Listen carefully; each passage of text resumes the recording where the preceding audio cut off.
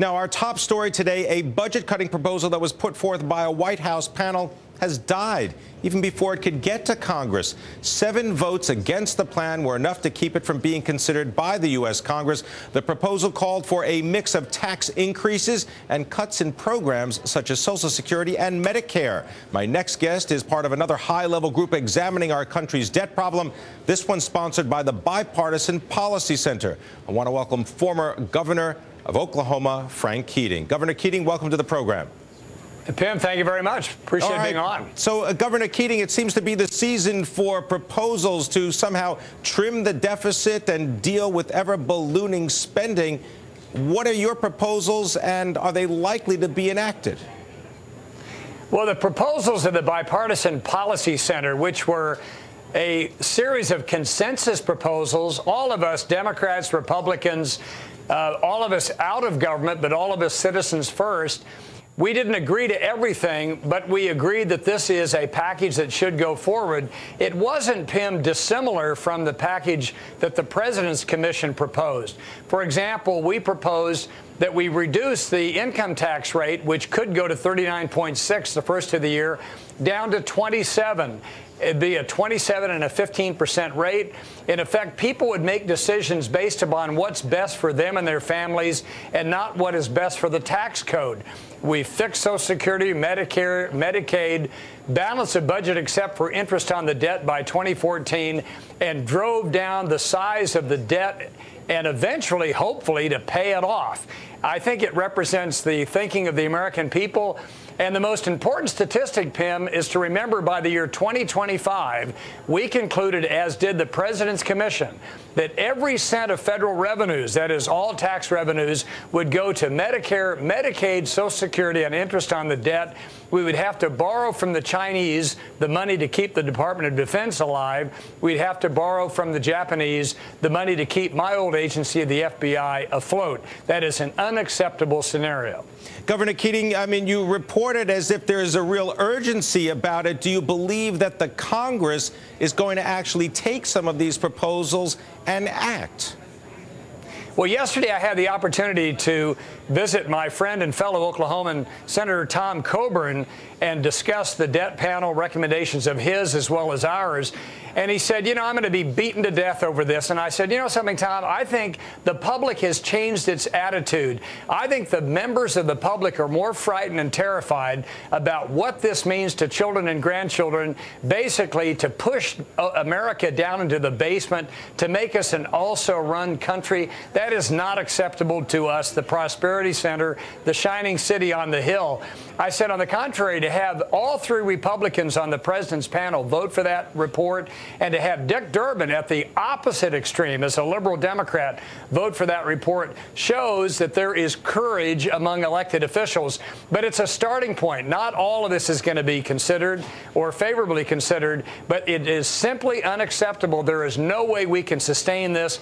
America can't become another Greece. We have too much responsibility in the world to be that. So, Governor Keating, I mean, can you see a situation where there are incremental changes made that then give further support for further changes in the future? Not getting it all at once, but doing it step by step. Well, the easiest of all, Pimm, would be Social Security. For example, our panel recommended moving to a longevity index. Remember, in 1950, the average person retired at 65 and died at 69. Today, the average person retires at 62 or wants to and will die at 80. When Otto von Bismarck in the 1870s chose 65 as the retirement age, the average German died at 48. I mean, let's be realistic. We live far longer than the longevity index of Social Security would suggest, and for very modest decreases in benefits over a much longer lifetime, beginning with younger workers, we can make the system solvent. The same thing with changing the cost of living adjustment. It isn't a difficult task, and maybe the Congress can address that and then drum up the courage to address the other issues. But for us to dramatically reduce tax rates and let people make decisions based upon not the tax code, but what's best for them and their families. I think that's good, sensible public policy, but it sure takes Tom Coburn-type courage, and I don't know if we're going to have it, but we have to do something. Well, Governor Keating, I mean, does it seem as though there's almost a contradiction? We spend more on Medicare and Medicaid, making people healthy, but we don't raise the retirement age thinking that they're going to live longer. Well, you know, our panel did not raise the retirement age because to get Social Security solvency, Pimm, we didn't need to. The president's panel, as you know, over the next number of decades did raise the retirement age. The reality is, what kind of government do people want, and are they willing to pay for it? We wanted to drive down the debt, obviously, to keep the government spending no more than 26% of the private economy. The president's panel went less than that. But you can't do these things without radical surgery, and it's time for radical surgery. But all right, we're going to continue the conversation, Governor Keating. We've got time for more.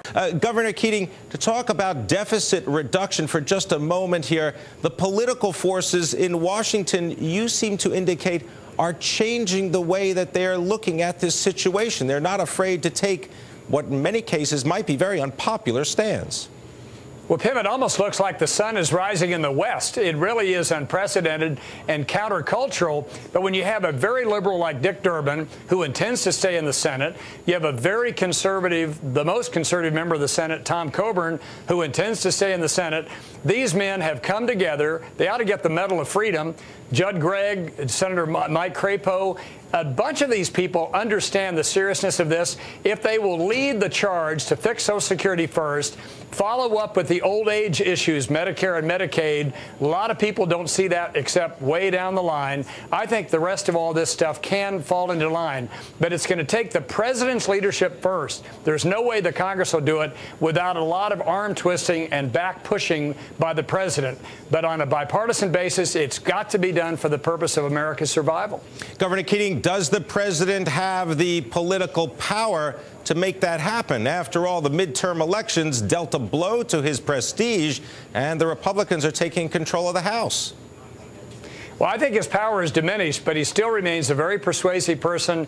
He's a very decent human being. And all of these men and women are patriots. The Congress needs to get behind the proposals in both of these programs, go in another direction if they wish, but don't turn the lights out until you have begun to resolve this debt deficit challenge, which is going to destroy America if we don't resolve it. Governor Keating, when you look at the Social Security issue, many politicians have said that is off limits, that is a program that cannot be touched.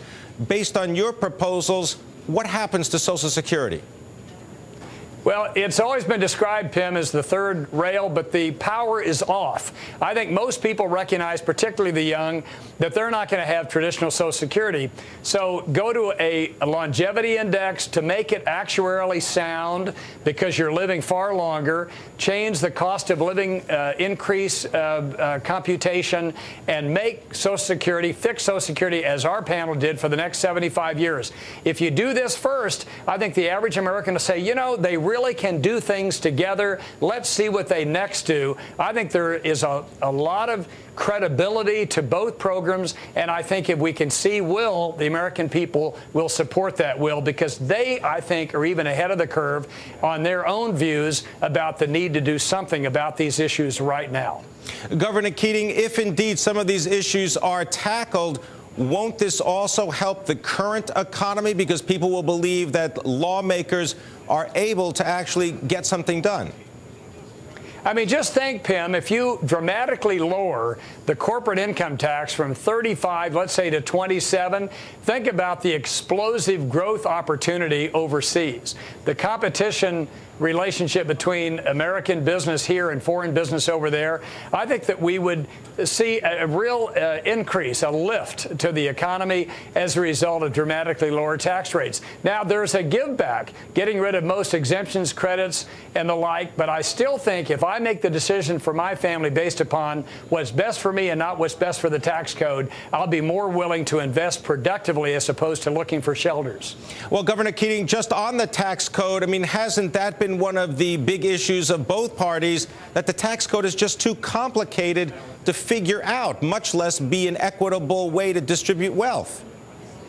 Well, that's the point. And I think that most people think that if you have well-chosen lobbyists, you can get your special provision in the tax code. None of this is easy. A lot of this is complex. But I think the truth is to dramatically reduce the number of exemptions, deductions, and credits. And our panel, and as did the president's, we proposed a tax credit, 15% tax credit for mortgage interest and charitable contributions.